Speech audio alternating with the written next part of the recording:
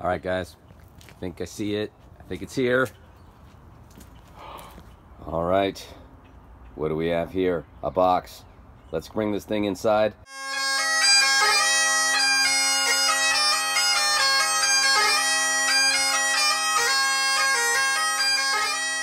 Well, hello everybody.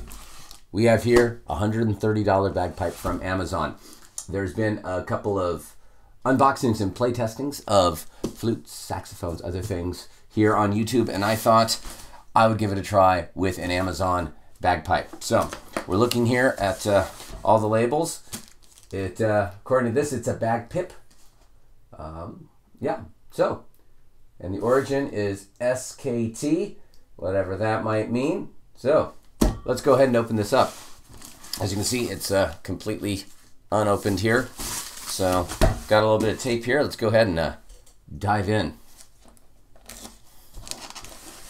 Okay, some tape over there. All right.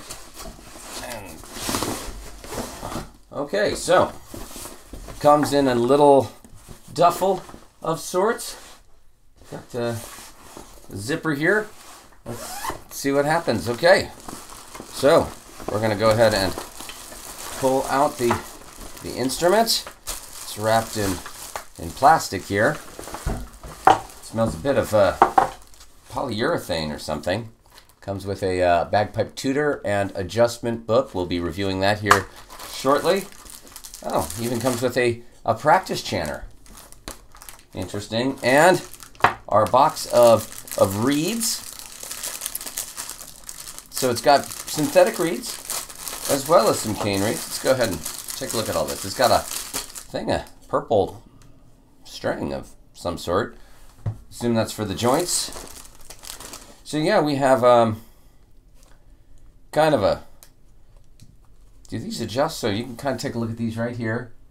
We got not an unreasonable looking drone reed here. I'm just trying to see if they adjust from the bottom or not, or if it's kind of like an old SM90.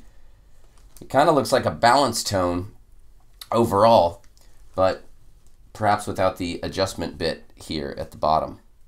So, okay, but enough of that for right now. It even has the little place where like a balance tone style reed would go in there. So, balance tone style reeds here. We got some cane reeds for everything here, and a couple reeds for the practice chanter.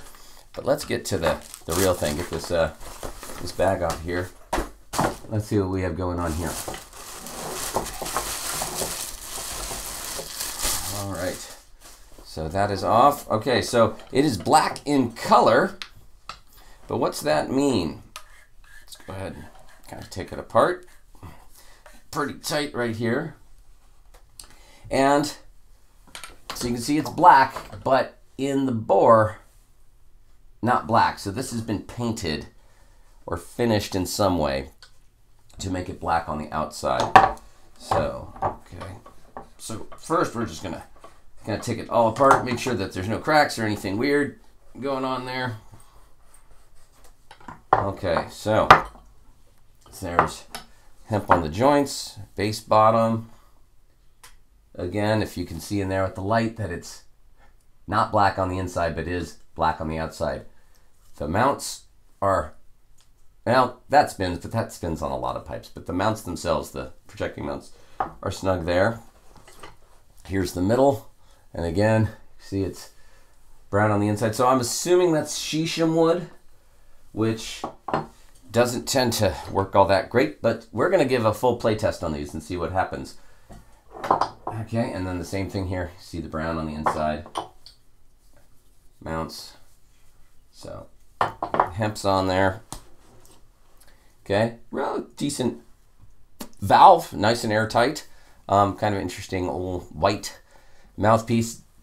Doesn't mate up all that great. Pretty long. When I test this, I'll probably have to use my own blowpipe because I'm 5'6" and this looks a little long in comparison to mine. So, all right, and then the chanter. Okay, sole is on there. Again, as you can see in the light there, brown on the inside, black on the outside, so it has been painted.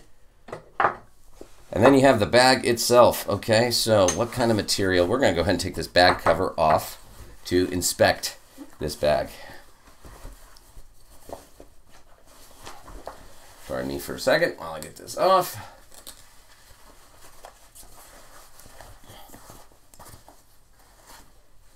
Okay, here we go. So we have the bag. It's a synthetic material of some sort, though it feels more like wetsuit type material than it does normal pipe bag material. I'm going to grab some corks right over here, and I think we'll start by seeing if this bag is airtight. There are no other supplies that I see, so there's no corks or anything supplied with this. Now, my first bagpipe back in 1996 when I got started was of Middle East origin, and it did come actually with a number of supplies, corks and such, and a leather bag, and some seasoning even, but it looks like they've moved to synthetic bags. But if we're going to test this bag, if we're going to test these pipes in this bag, it's got to be airtight. We'll go ahead and use the supplied mouthpiece, so I got corks in all of it, and we'll see if this bag is airtight. I'm going to go ahead, I don't know where this has been. I'm going to cleanse the ends of that for just a second.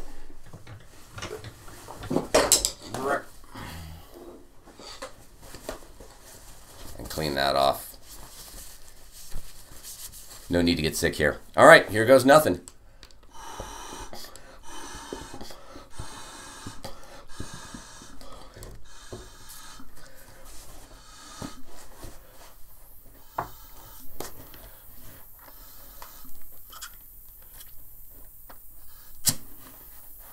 So it's a slightly unusual shape, and I am hearing some leaks. It might be around this cork though. Okay, that was just the cork not done all the way. The bag is quite flexible. It definitely, I can feel it stretching as I inflate it. That being said, it is apparently airtight. We're going to give this just a beat or two and see how it does. I'm just going to stick it here on the floor real quick. All right. Now, this bag has nearly completely deflated. So it's airtight for a little bit, but not for too terribly long. Let's take this one actual cork stopper out, make sure that wasn't our weak point. Let's inflate this again and give it one more try. So we have now all rubber stoppers.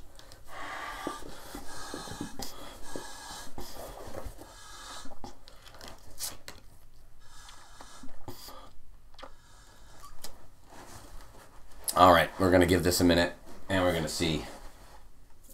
And I'm not sure the neck is going to be able to be playable or not without it kinking, but we'll give it a try. But you can see the angle of the blowpipe is really pretty extreme. I'd have to rotate the bag to about 45-degree angles from the welt, and the welt is pretty lumpy, big, and uneven. It's almost more the shape of an inland pipe bag, to be honest, than it is the shape of a Highland pipe bag. But we're going to give this a try first.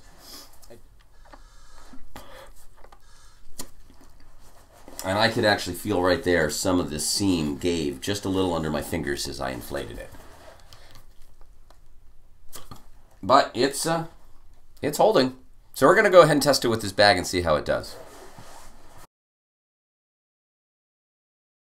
All right, I wanted to show giving these reeds a really good college try before giving up on them and perhaps trying something else. Now again, the beginner would just be getting this set of pipes as is with these reeds and trying to make them work. Now, since earlier in the initial unboxing, I was able to determine that they are basically a balanced tone style. It does extend out for tuning, which is kind of nice.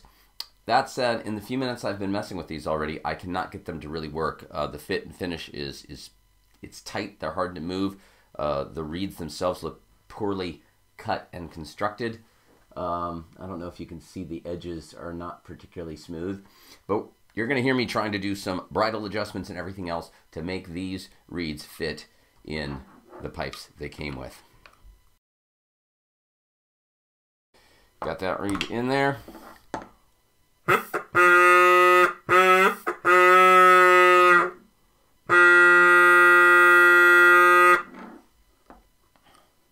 If I can open it up maybe just a little bit more. It's already pretty open, but it's shutting down. A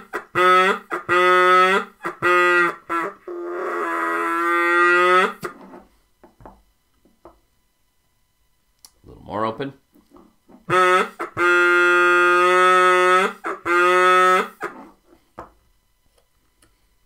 And it's shutting down with very, very reasonable pressure. I am not blowing terribly hard. Okay, I'm going to go ahead and try to spring the tongue just a little. I'll actually grab a business card for this. Not something I tend to do with quality made reeds. And looking down the reed,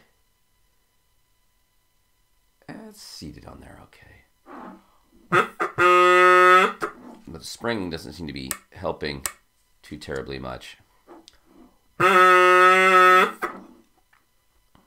a little more open yet still. Now it's shutting down really quickly, so let's take it really far the other direction. Now try springing it again.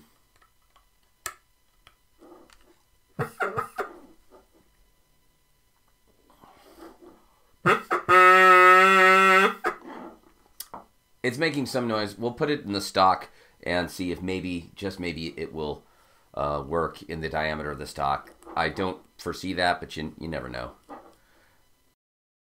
All right, on to the next one for the next tenor. That one goes in pretty well. Let's see. That's not really sounding at all. Let's move this bridle down.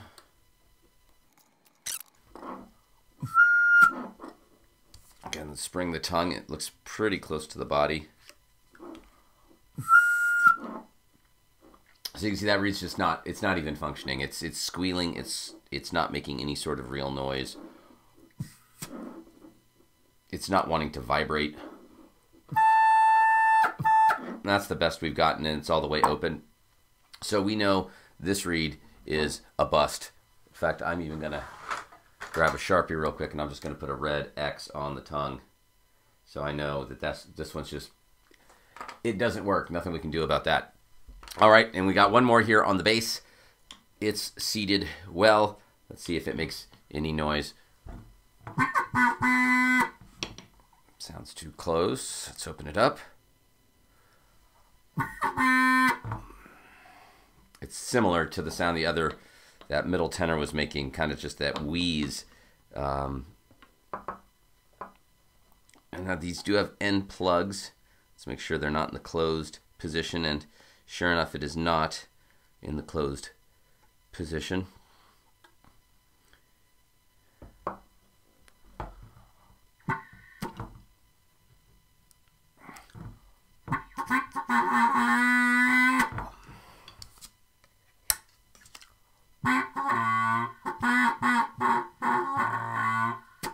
So we started getting a bit of the growl, a little bass sound out of it.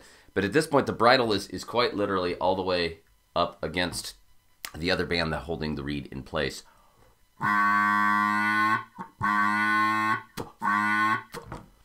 So that's as far as it can actually go up. I guess I got another 0.5 millimeter or so. It's shutting down like this other one. Maybe in the stock it won't do that. So we have two of the reeds making some sort of noise. We have one reed not making any noise at all. So let's try with some of these cane reeds and see if we can make these playable. I got a couple tricks in my sleeve. So let's see what we can do. All right, so we're moving on to some of the cane reeds now. I'm going to try this cane bass reed. I got a stock here to kind of help with the mouth blowing of this reed. Air is just passing through it. There is a bridle on it. We're going to go ahead and move it down and see if that helps at all. Get this thing vibrating. Again, it's just, air is just passing through it without causing vibration.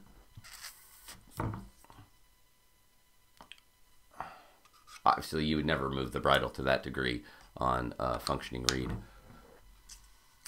So the edge of this cane reed where the tongue was cut, it was cut too crudely and the reed's not sealing. When the reed's all the way closed, it should actually be basically airtight, and this one cannot be. So again, with a red X, I'm going to just go ahead and mark that this reed is not functional.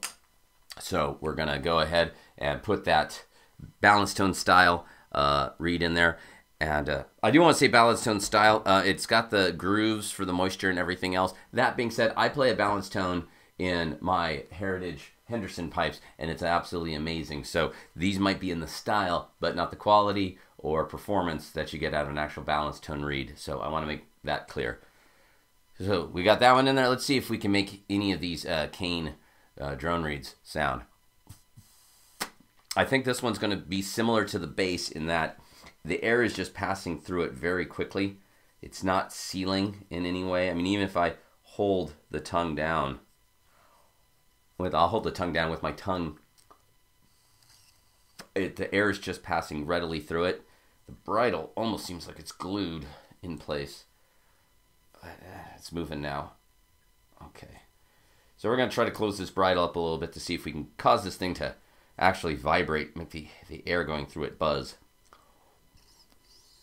And again, it's not of this. And again, I'm trying to use their materials.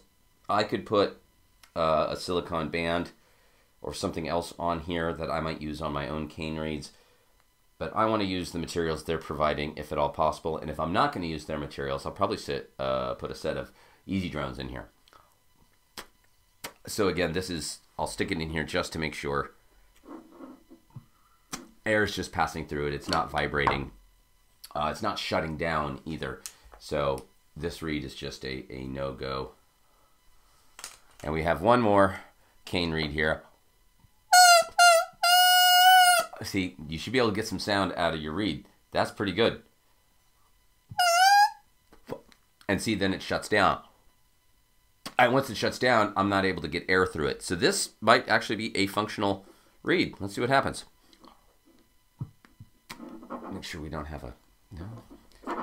It's stopping immediately, making sure there's no obstructions in the bore, of which there's not. Raise that bridle just a little bit. Let's try this again.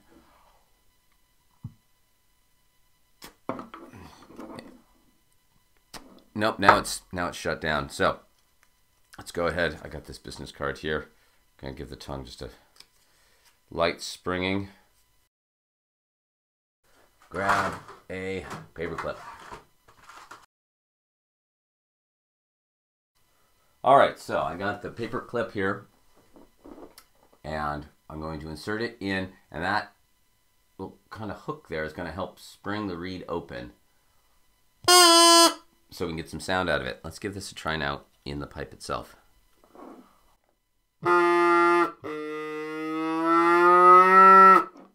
So I have it sprung a little far. We're going to back it out just a little bit so it's not sprung nearly so far.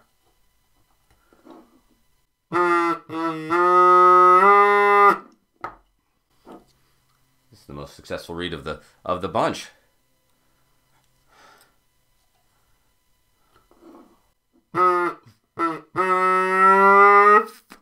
And even shut down. So I think we have a pretty good setup here. Let's move on to the chanter and see if we can't get the reeds it came with balanced with the chanter to some degree and see if we can make that play.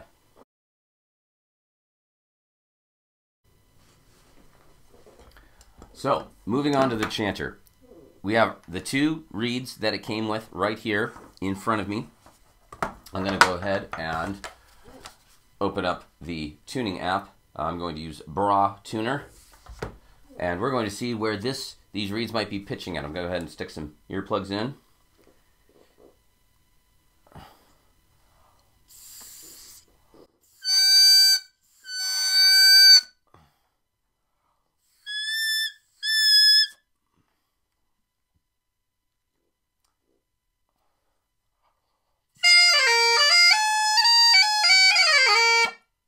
It's not a great tone, but it is sounding.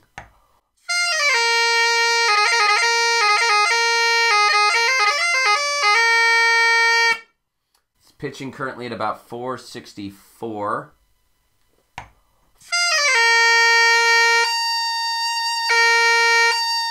The octave is pretty nicely balanced right there. Let's see how the rest of this is going. And I'll go ahead and hold the tuner up here in a second.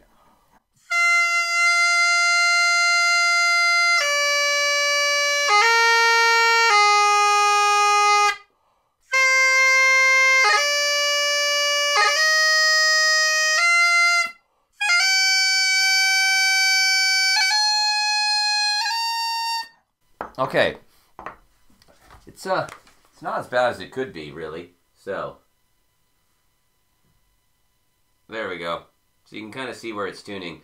The A, the C, the E, and the high A are all pretty reasonable. The others are not. So, okay. So the B and D and high G are all sharp. So I have a couple pieces of tape here. Let's go ahead and see if we can't bring those in with some tape.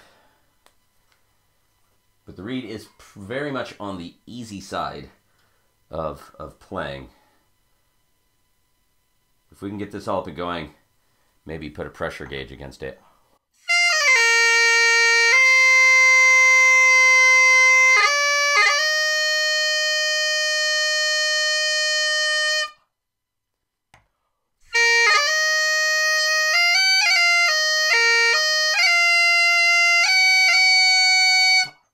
That F's pretty sour. We're going to give the reed a squeeze. Sometimes just a good solid little squeeze can bring the F up on a normal Highland chanter reed. Let's see if it does it with this one.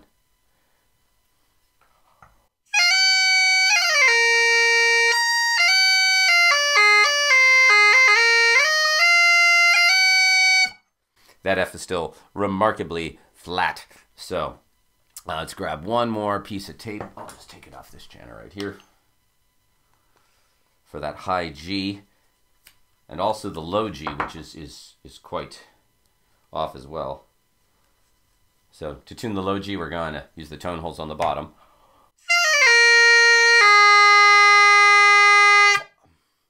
Still quite sharp. I'm actually going to cover one tone hole entirely.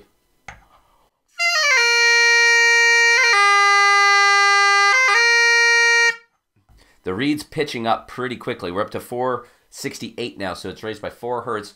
I'm mouth blowing it. I don't mind doing that right now. I don't mind getting a little moisture into this reed. Who knows if it's ever been played or when it was last tested.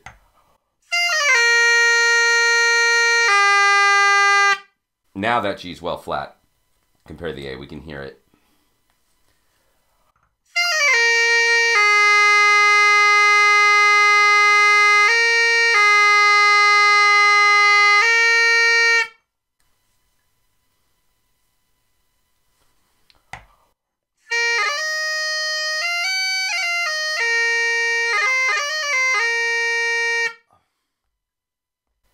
Seems to want to kind of go back to the 464 now.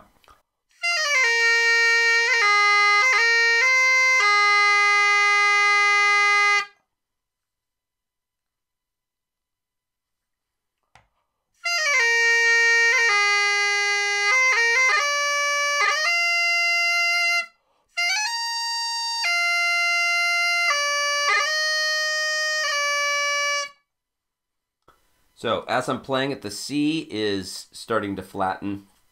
The B is starting to flatten as well.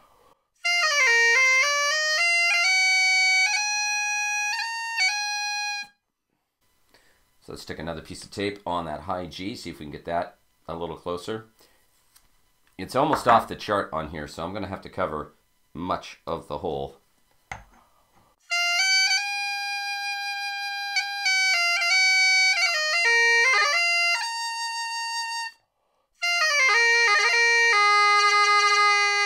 Very sensitive on that bottom note. Just for giggles, we're going to go ahead and take this reed out and just try this other one. It seemed really, really easy. So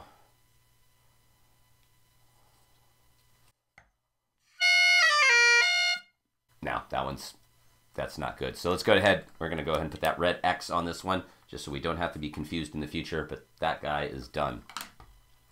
Okay, so we have the chanter. It's not great. To really fix it, this F is going to need to be carved, and it's quite a small hole, so that doesn't surprise me. But that's beyond what I'm willing to do in this step of the video.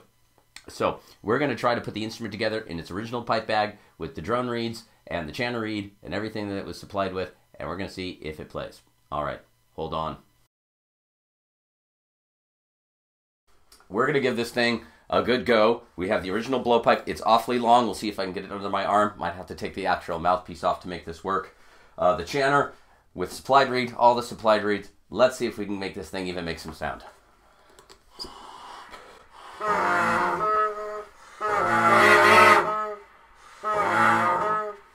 Check this valve.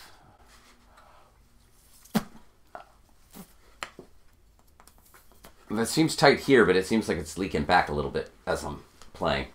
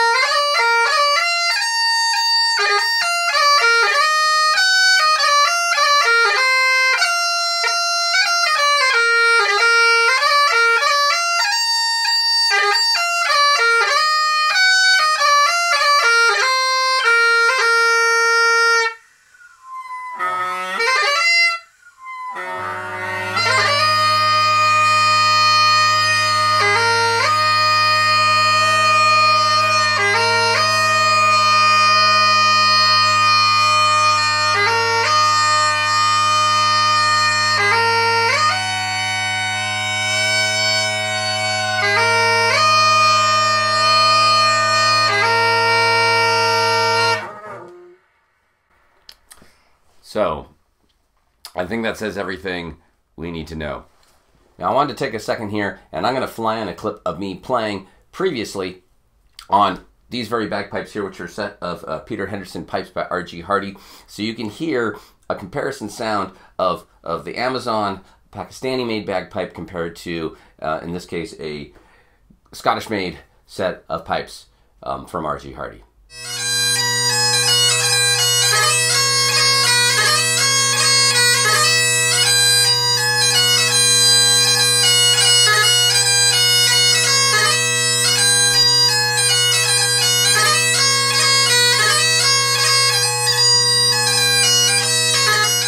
So now we're going to cut back and forth between the same clip of these Hardys and the clip of me playing the Pakistani pipes.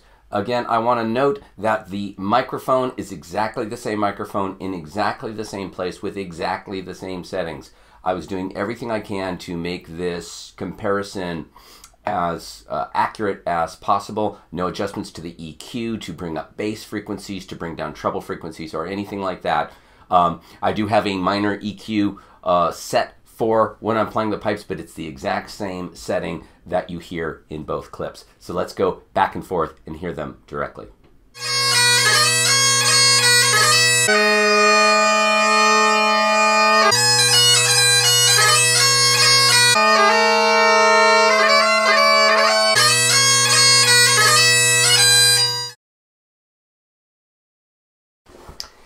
These drones are not, with the supplied reeds, they're not able to be made playable or tunable. They shut down readily. They're difficult to strike in if they sound at all. The chanter is surprisingly functional. That being said, the F is out of tune. You would need to like Dremel it, do something to bring it in. But other than that, it's not an unreasonable amount of tape, except for maybe that high G, which I think you can see it's quite covered, but I've seen Highland pipe chanters that had to be covered like that too. So the bag is tremendously awkward in its shape.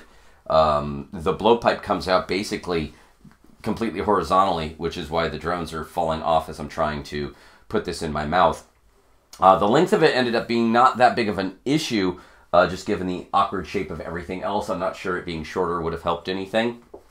So I think to wrap up this initial part of the video, I cannot recommend a set of the Amazon $130 bagpipes as a low-cost alternative to another set of pipes. McCallum makes a brilliant set of polypenco pipes, the P0s, for around 880 bucks at time of this filming, with functional reeds, functional bag, everything you would need. Now, it doesn't include a case, but this had a duffel. It didn't have a case. So even at the 880, you would likely have to spend a few more dollars for everything you'd need. But it would have everything you need, and it'd be a great instrument that would give you years and years of joy. This would give you hours and hours of frustration, as it currently is. That being said, in the next video, I'm going to attach these to another pipe bag. We're going to put a set of easy drones in. We're going to see if a regular Highland chanter reed might be able to get this better in tune, and what it might take to make these playable. But that's going to be the second part. The first installment was just testing these as a beginner instrument that is affordable, and it doesn't really tick any of the boxes it needs to tick. So there you go. I'm Matt Willis Bagpiper. If you found this video useful or entertaining, share it, subscribe to the channel, like the video. That all is super helpful for me. I really like making this stuff. And the more I can do that, the more fun things like this I can try to review. So it's definitely been an experiment, and we're going to continue with it in part 2 next time.